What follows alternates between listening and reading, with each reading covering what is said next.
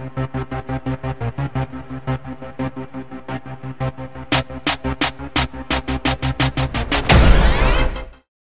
everyone, welcome to Physics World.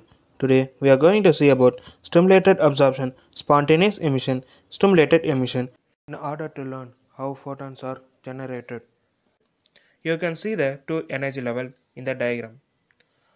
The lower energy level is E1 and higher energy level is E2. Electrons are in the lower energy level. Suppose the photon having the energy h mu which is exactly equal to the difference between the two energy levels. So the electron can absorb one photon at a time. So the electron absorbs this photon. Now the electron is moves to the excited energy level. As you can see, the electron are initially in lower energy level. With the absorption of photon, the electron moves to the excited energy level.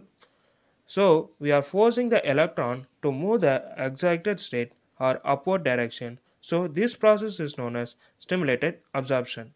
Spontaneous emission. For spontaneous emission, initially the electrons are in the excited energy level. This excited energy level are unstable state. The electron in the excited energy level will immediately come back to the ground energy level E1. Then the electron moves from higher energy level to lower energy level.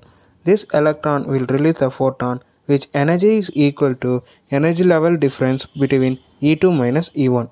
Third one is stimulated emission. The word stimulated stands for forced reaction. In this stimulated emission, electrons are initially in the excited energy level. There are certain excited states where the electron can stay more than 10 to the power of minus 3 seconds.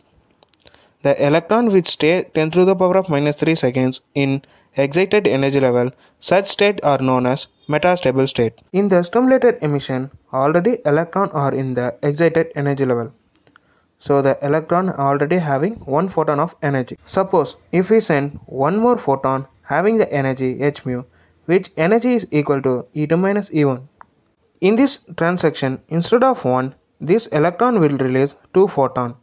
One photon which was absorption during the upward direction, another one from triggered photon. As a result, two photons released in this process.